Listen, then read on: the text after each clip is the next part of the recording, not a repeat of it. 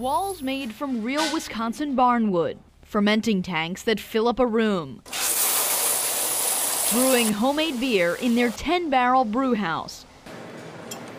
The Explorium Brewpub near Macy's is a first of its kind as Southridge Mall makes some upgrades. We really like the idea of people that just normal people off the street coming in and trying house-made beers.